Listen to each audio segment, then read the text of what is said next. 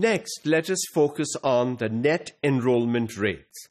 What are net enrollment rates? It's really simply the number of primary school age children enrolled in schools compared to the overall population in that age group. Every child of a particular age group should be in school. That is not a reality yet. So how do we make sure that all children of a particular age get into schools? The first step is to look at what percentage of the current age group children that should be in schools are actually in schools. And that is looking at the net enrollment rate. How many students of school-going age are actually in classrooms in schools? The net enrollment rate is an indicator of the level of accessibility of education for school-age children. Now, we might say 100% students should be in schools, but only, let's say, 42% are in schools.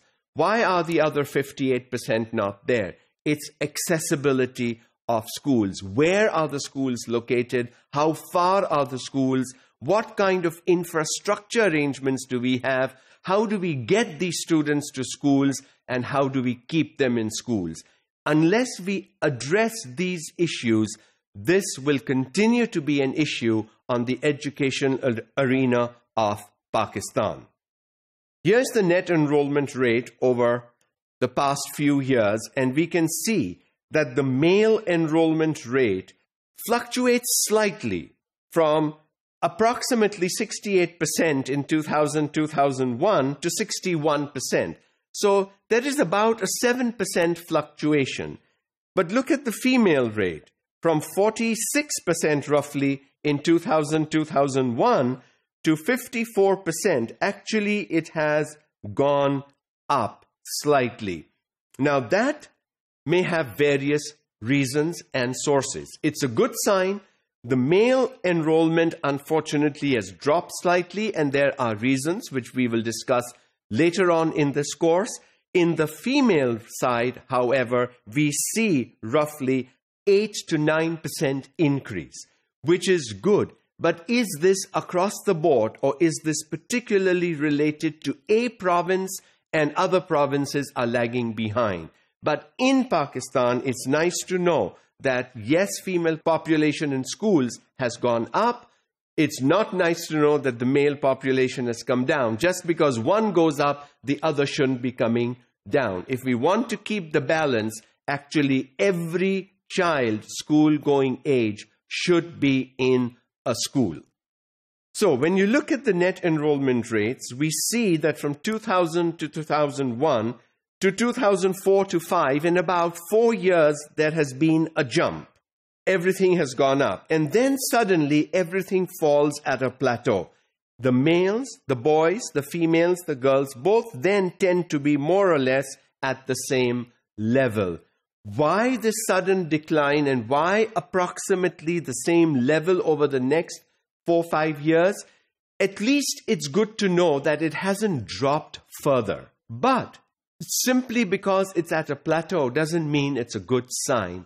How do we take it back up and keep that incline going so that all 100% of our school-age children will be in schools? The primary net enrollment rate figures over the period 2000-2008 indicate that for girls, consistently lower than boys, and thereby indicating that in Pakistan, girls have less access to primary education than boys. And this trend continues. Obviously, if girls have less access at the primary level, chances of them getting access at the secondary and the tertiary levels also remains low. Because you can't suddenly come and say, I'm ready for secondary education or tertiary education with no primary education. So primary education for girls is absolutely critical. What are we going to do? How are we going to make sure that our young girls get to schools is really the big question. And I think the major issue here really is educating parents, convincing parents that sending their daughters to school is the right thing to do. So we see here over 3-year periods of the net enrollment rates in different urban and rural areas, and we see that overall the figures tend to be favoring the boys and not favoring our girls.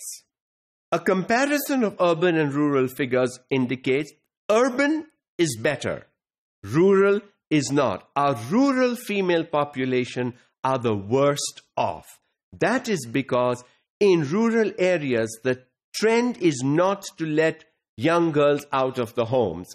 And if we don't have schools only for girls, we don't have these schools staffed entirely by female teachers, the parents are not sending their young girls to school. And that puts them at a further disadvantage. How and when are these numbers going to change? When are they going to get better? It can only happen if we can educate parents and convince them that an educated female means an educated mother, and an educated mother means a better life for an entire family in the future.